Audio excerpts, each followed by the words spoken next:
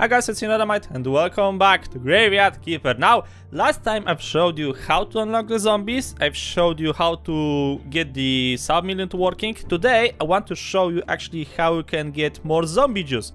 If you don't know, basically, like you get to the point in the game where you can try to create zombies, right? You need to get the resurrection table, and from here, using faith, a corpse, and I think called zombie juice, you can create yourself additional like workers that can work around your graveyard and workshops and can basically deliver you like the rough materials needed for like production and stuff like that.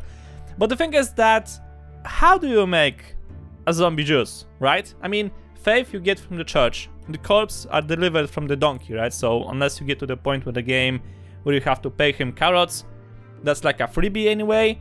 But the zombie juice is a little bit more problematic, okay? Now, if you want to create that thing, you first have to unlock alchemy.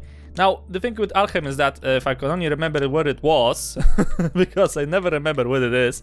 The thing with alchemy is that you first need to go visit your good friend, the witch, okay? Without her, you cannot unlock alchemy. Ah, there it is. You cannot unlock alchemy without the witch. You need to go to the witch and you need to speak with her. After that, you get the beginning of alchemy. This is the thing that you need to research, okay? I don't think you need anything else. You just need to get this thing, because you need to manufacture one resource in order to get the zombie juice. And how exactly you're gonna get that thing? It's quite simple. The zombie in the cellar, north of the church, the one that actually unlocks you the zombies, tells you that the zombie juice requires 2 ingredients, and one of them is blood. How you get blood? Well, you get blood at the very beginning of the game. I have like a bunch of it, so I'm just gonna take like a few. You unlock the blood at the very beginning of the game, right? It's literally over here.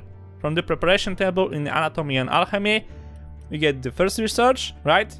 And then literally next to it, you have the blood and fat, which are actually needed in order to increase the quality of the corpse. So I think you're gonna have blood like for days. You're gonna have like tons of blood. The second thing that you're gonna require will actually require from you to unlock the farm, okay? You need to have materials from the farm. Now, you need to either have the crop waste, which is okay, or you can have, if I could only find it, I think the cabbage, right?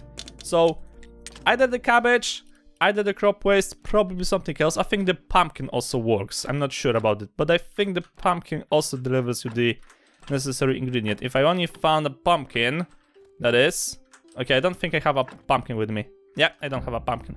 But the pumpkin, right? So if you can grow a pumpkin, basically, I think you get the idea. So you need to have the cabbage, the crop waste, or the pumpkin. Now, if you got those materials, the only thing you need to do is go to your workshop, to the alchemy workshop, which you can build only, I think, in the church cellar.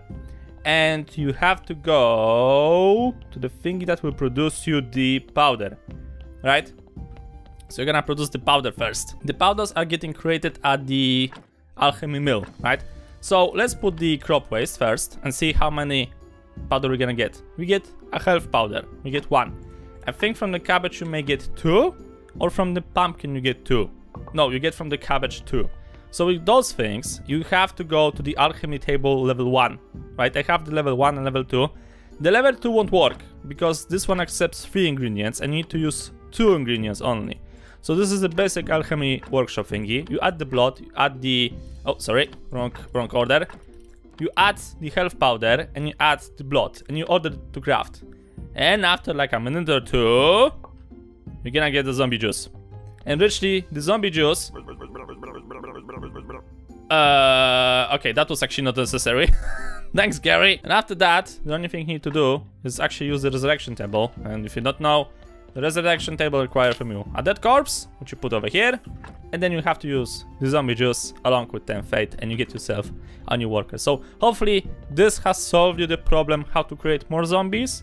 You start the game receiving 3 zombie juices, and you get 1 free zombie from the rock pile north from your house. So basically that gives you 4. And there are like a lot more workstations in the game that will allow you to use the zombies. So basically, if you want to automate almost everything, you will require actually to have more zombies. But yeah, I think with this one, you'll be able to make yourself an entire army. So go ahead, make an army, conquer the world, have fun. For now though, I think this is all the stuff I have for this episode. So thank you guys so much for watching. I hope you enjoyed. If you liked the episode, please subscribe a lot. I'll see you all in the next video.